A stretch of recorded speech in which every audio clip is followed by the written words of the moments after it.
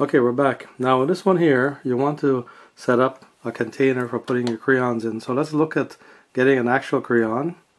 So we got a blue one, we're going to measure it. And then we're going to take our marker and draw all the way around it for...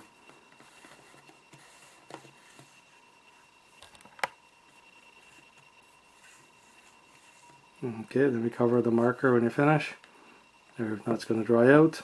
Then we're going to use our blade. Make sure you get your parents or somebody older to cut this thing for you.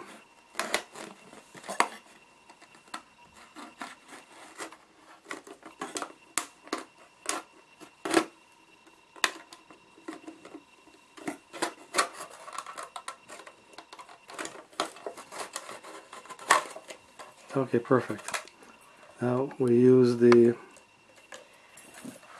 Okay, so we're going to pause, go and then we wipe out any water that's inside.